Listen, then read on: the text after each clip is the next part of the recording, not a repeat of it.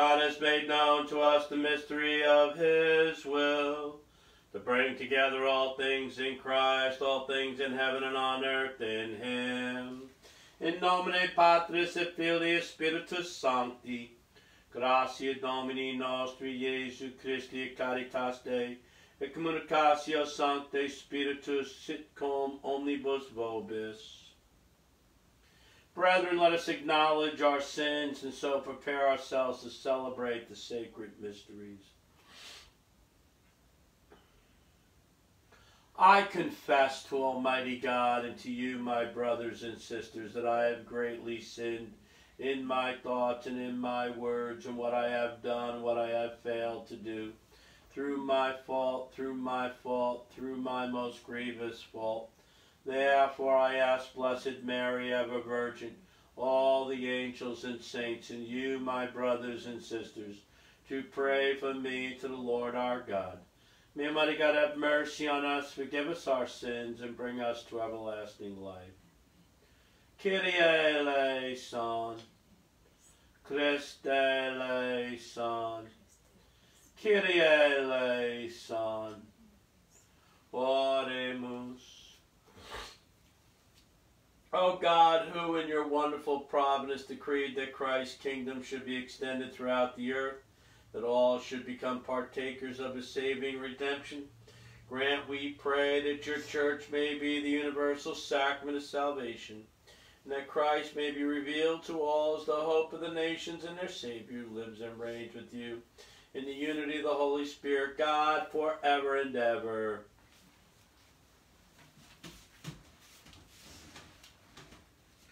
A reading from the second book of Kings. Shalmaneser, king of Assyria, occupied the whole land and attacked Samaria, which he besieged for 3 years. In the 9th year of Hosea, Hoshea, king of Israel, the king of Assyria, took Samaria and deported the children of Israel to Assyria, settling them in Halah at the Habar, the river Gozan, in the cities of the Medes.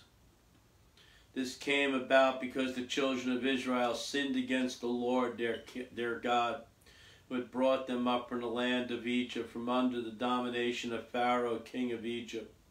And because they venerated other gods, they followed the rites of the nations whom the Lord had cleared out of the way of the children of Israel, and the kings of Israel whom they set up. And though the Lord warned Israel and Judah by every prophet and seer, give up your evil ways and keep my commandments and statutes in accordance with the entire law, which I enjoined on your fathers, and which I sent you by my servants, the prophets, they did not listen, but were stiff-necked as their fathers, who had not believed in the Lord their God. They rejected his statutes, the covenant which he had made with their fathers, and the warnings which he had given them, till, in his great anger against Israel, the Lord put them away out of his sight. Only the tribe of Judah was left. Verbum Domini. Help us with your right hand, O Lord, and answer us. O God, you have rejected us and broken our defenses. You have been angry. Rally us. You have rocked the country and split it open, repaired the cracks, and it is tottering. You have made your people feel hardships. You have given us stupefying wine. Have not you, O God, rejected us, so that you go not forth, O God, with our armies?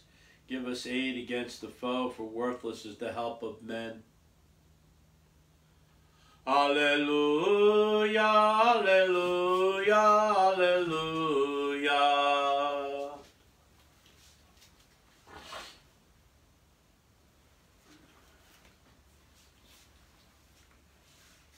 The Word of God is living and effective, able to discern reflections and thoughts of the heart. Alleluia, alleluia, alleluia. Dominos vobiscum, Lectio Sancte Evangelii Secundum Matteo. Jesus said to his disciples, "Stop judging that you may not be judged, for as you judge, so you will be judged. And with the measure with which you measure will be measured out to you. Why do you notice the splinter in your brother's eye, but you do not perceive the wooden beam in your own eye? How can you say to your brother, 'Let me remove the splinter from your eye,' while the wooden beam is in your eye? You hypocrite, remove the wooden beam from your eye first, then you'll see clearly to remove the splinter from your brother's eye." Verbum Domini. So now we are in the last of the 3 chapters of the Sermon on the Mount. This is the beginning of chapter 7, and things are going to get more intense. They really, really are. And again, if you have not done this, please, I encourage you to sit down in one sitting, 3 chapters, 5, 6, and 7 of the Gospel of Matthew, the entire Sermon on the Mount. It is really the blueprint by which we're going to be judged. It's the blueprint by which when we face Jesus, he's going to ask us about these things, or he's going to show us where we failed in our lives in regard to these things, or where we did good, where we did well, right? And so we want to be mindful. This is a wonderful reflection for us to think about often, if not continuously. How are we doing in the teaching in regards to the Sermon on the Mount? Stop judging that you may not be judged, right? And now everyone will say, "Well, we don't judge people. I don't judge people. I don't judge people," right? And first of all, there is a misunderstanding in terms of what it means to judge people, right? Do we judge people? Do we judge their behaviors? Do we judge their actions? All right? And I would dare say that I have no qualms judging people's actions, all right? And I'm going to get to that in a second. Judge people's actions, but do it through a filter in terms of the fact that we are sinners too, right? So we're going to look at the sins of others, but through the filter that we're sinners too. That's what Jesus is talking about. But let me give you a possible example that has nothing to do with these types of things, where we may judge, all right? And I used to do this all the time, right? And I get this. I get this from people all the time. Argue with me over this. So you see a homeless person or a poor person, right? And you think to yourself, well, should I really be giving them anything? Should I be helping them? I used to think that way. What are they going to do with the money? If I give them money, what are they going to do with it, right? Maybe I shouldn't give them money. Maybe I should give them food. Or, you know what? There's so many homeless. The little bit that I do is really not going to make a difference, all right? All of these things, right? You know, my brothers and sisters in Christ, we are not really responsible for all the homeless, every homeless person. We're responsible for the homeless people, the poor people, the people hurting in need that Jesus entrusts to our care each and every single day. Those who we're responsible for. We're not responsible for a homeless person, a poor person, a broken person that we never meet or we never find out about. Well, we are to a certain extent that we need to pray and fast for all those, right? The poor, the sick, the thirsty, the naked, the homeless, the hungry, the imprisoned. All right, but if we encounter a poor person, a hungry person, a thirsty person, we're supposed to, all right, do something, right? And now the situation may be that silver and gold I don't have, but what I do have I give to you. You can sit and listen to that person and minimally pray for that person. But given resources, you really should be reaching out and helping those people and not be dissuaded by the fact that, and let me give you a perfect example, right? Not this past winter, the winter before. we went through a cold snap of 3 days.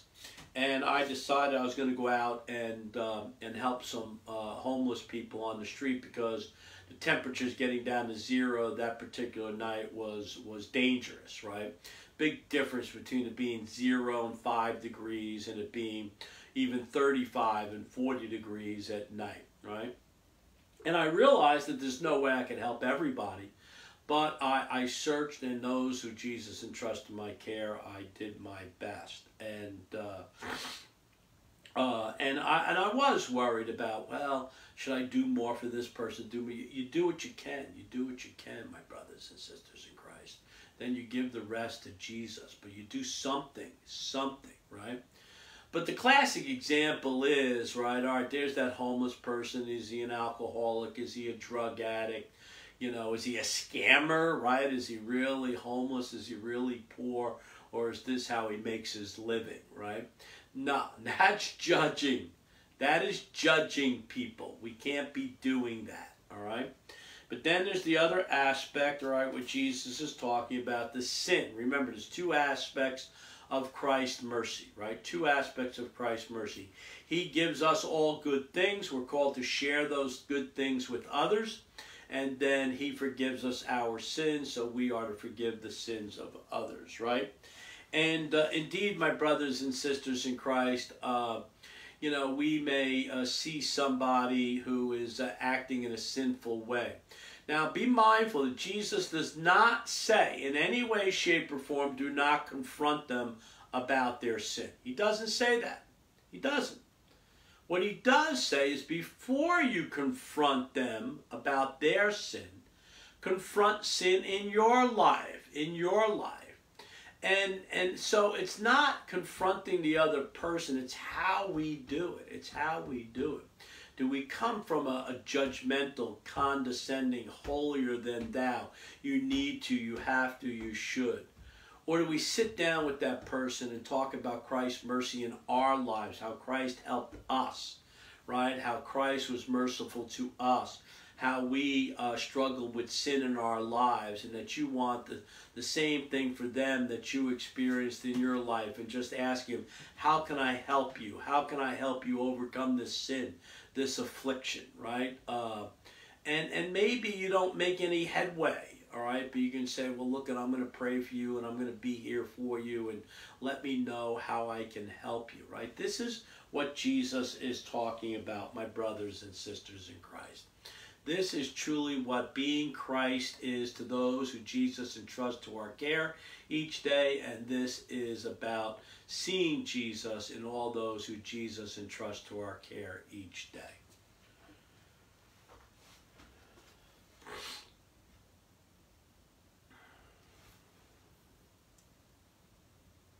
Let us now ask our Father in heaven to shed his mercy on all of our needs.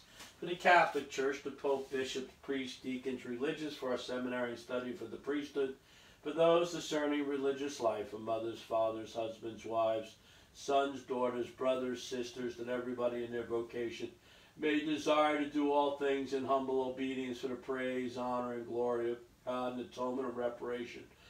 For our sins and charity and chastity in our vocations, we pray to the Lord. The peace in the world, Eucharistic unity amongst all Christians, the conversion of the world, the conversion of nations, the conversion of political leaders, especially Catholic political leaders who defy their faith. Conversions necessary within the hierarchy of the Church, conversions necessary within the pro-life movement, of our own daily personal conversions for anyone that we've wounded or led astray in our lives, for anyone who's wounded us, that we be reconciled with everyone. And also for the end of all the vicious attacks against life, marriage, and family, and for the least of Christ's brethren, the unborn, the poor, the sick, the thirsty, the naked, the homeless, the hungry, the imprisoned, for all those suffering any trial or tribulation, whether it be physical or spiritual, that they may find comfort in Jesus as we reach out to them in spiritual and corporal works of mercy, we pray to the Lord. And for the particular intentions of this Mass, the intentions we hold in our hearts, for all the people we said we would pray for, including those who may forget to pray for, and for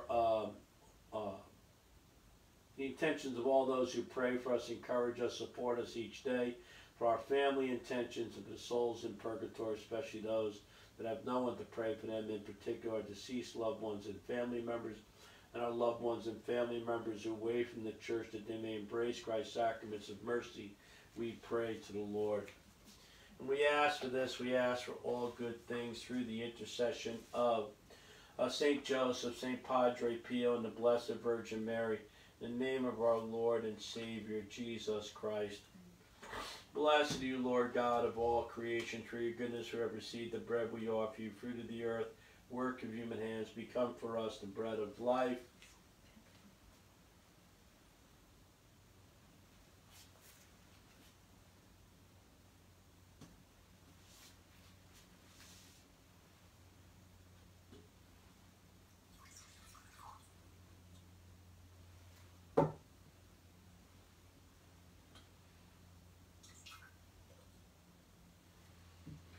Blessed are you, Lord God of all creation, through your goodness we have received the wine we offer you, fruit of the vine. Work of human hands, become our spiritual drink.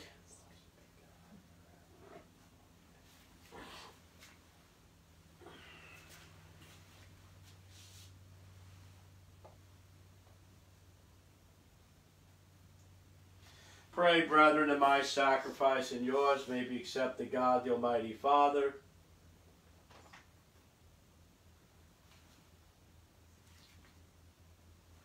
Look upon the offerings of the people consecrated to you, O merciful God, and through the power of this sacrament, grant that the multitude of those who believe in you may constantly be made a chosen race, a royal priesthood, a holy nation, a people of your own, through Christ our Lord.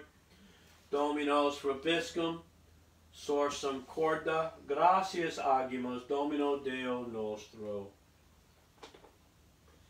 It is truly right and just, our duty and our salvation, always and everywhere to give you thanks, Lord, Holy Father, Almighty Eternal God. For in you we live and move and have our being, and while in his body we not only experience the daily effects of your care, but even now possess the pledge of eternal life. For having received the first fruits of the Spirit, through whom you raised up Jesus from the dead, we hope for an everlasting share in the Paschal mystery. And so with all the angels we praise you, and in joyful celebration we acclaim, Sanctus, Sanctus, Sanctus.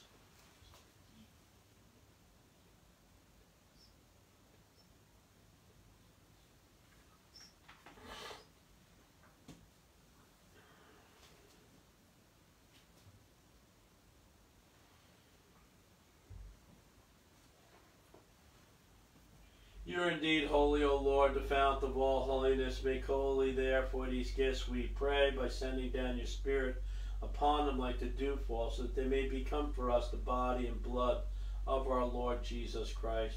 At the time he was betrayed and entered willingly into his passion, he took bread, giving thanks, broke it, and gave it to his disciples, saying, Take this, all of you, and eat of it, for this is my body, which will be given up for you.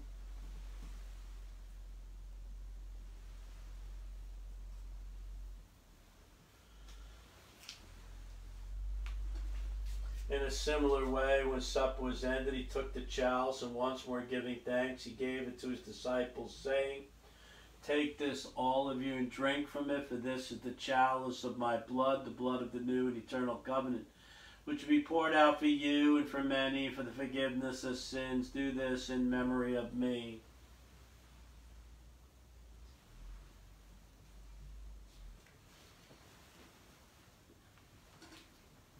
Mysterium Fidei.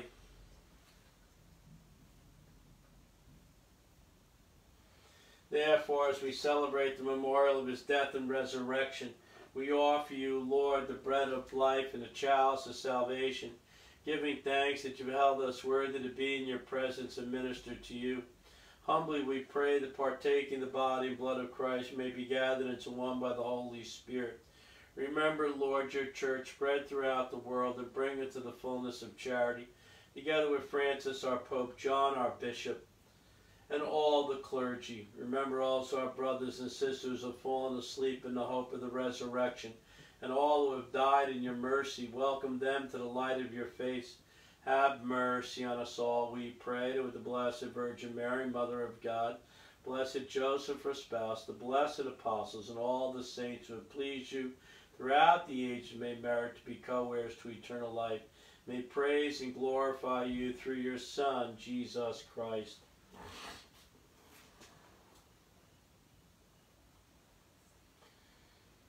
Per ipsum et con ipso et in ipso est tibi Deo Patri omnipotente in unitate Spiritus Sancti omnes honor gloria omnia saecula saeculorum. At the Savior's command, informed by divine teaching, we dare to say, Our Father, who art in heaven, hallowed be thy name. Thy kingdom come, thy will be done, on earth as it is in heaven. Give us this day our daily bread, and forgive us our trespasses, as we forgive those who trespass against us. And lead us not into temptation, but deliver us from evil. Deliver us, Lord, we pray, from every evil. Graciously grant peace in our days, that by the help of your mercy may be always free from sin and safe from all distress, as we await the blessed hope and the coming of our Savior Jesus Christ. Lord Jesus Christ, who said to your apostles, Peace I leave you, my peace I give you, look not on our sins, but on the faith of your church, and graciously grant her peace and unity in accordance with your will, live and reign forever and ever. Pax Domino sit semper frobiscum. Agnus Dei.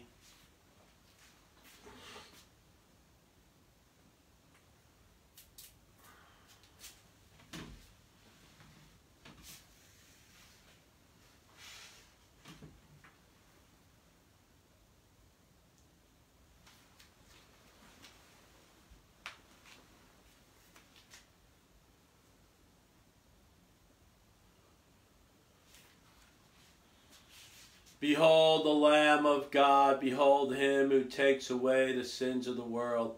Blessed are those called to the supper of the Lamb. Lord, I am not worthy you should enter under my roof, but only say the word, and my soul shall be healed.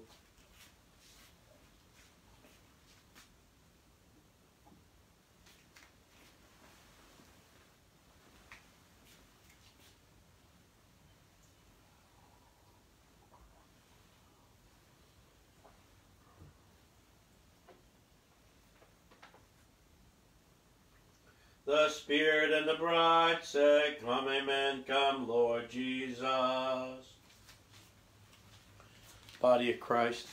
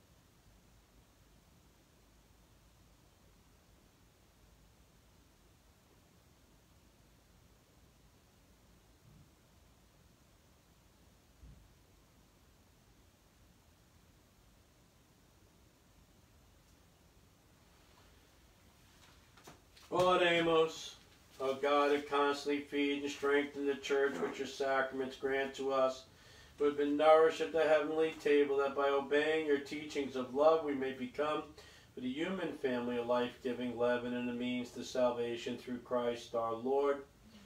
Dominos vobiscum, benedicat vos omnipotens Deus, Pater Filius Spiritus Sanctus, Ita Misa S. Saint Michael the Archangel, defend us in battle. Be our protection against the wickedness and snares of the devil. May God rebuke him, we humbly pray. And do thou, Prince of the heavenly host, by the power of God, cast into hell Satan and all the evil spirits who prowl about the world, seeking the ruin of souls. Amen. Immaculate Mary, your praises we sing.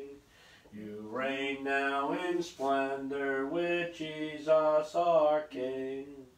Ave, Ave, Ave Maria. Ave, Ave Maria.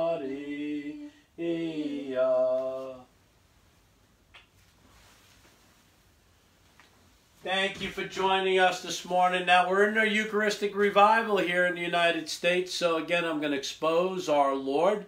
Stay in the presence of our Lord for 10 or 15 minutes. We'll do this after Mass each day, as we have been doing now for a few weeks. And I'll be back in about 10-15 minutes for the final send-off. O Sacrament most holy, O Sacrament divine, all praise and all thanksgiving be every moment thine. O Sacrament most holy, O Sacrament divine, all praise and all thanksgiving be every moment thine. O Sacrament most holy, O Sacrament divine, all praise and all thanksgiving be every moment thine.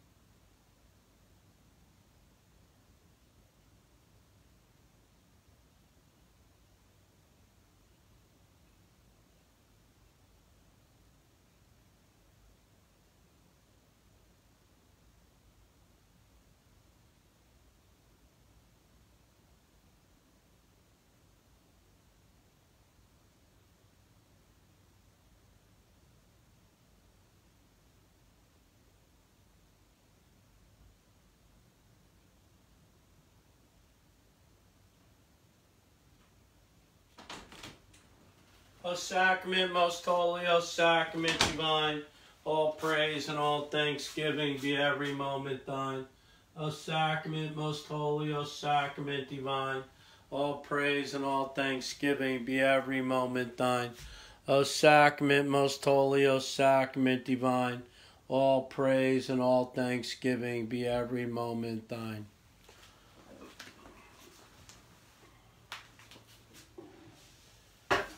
Thank you for joining us this morning, my brothers and sisters in Christ. I'm Father Stephen Imbarrato of ProtestChildKilling.com. ProtestChildKilling.com here in my Padre Pio Chapel. Facebook, Father Imbarrato Live. Father Imbarrato Live will be a little bit later this morning. I have a couple of workers coming to work on the bedrooms. We'll be hitting the road tomorrow, so Mass will probably be early tomorrow. And then we'll be on the road, probably do the rosary during Father Imbarrato Live tomorrow. A little later this morning, we'll do Father Imbarrato Live, probably from the chapel here. I love you. Pray for me. I'll pray for you. Go out into the world today, my friends, and give them heaven.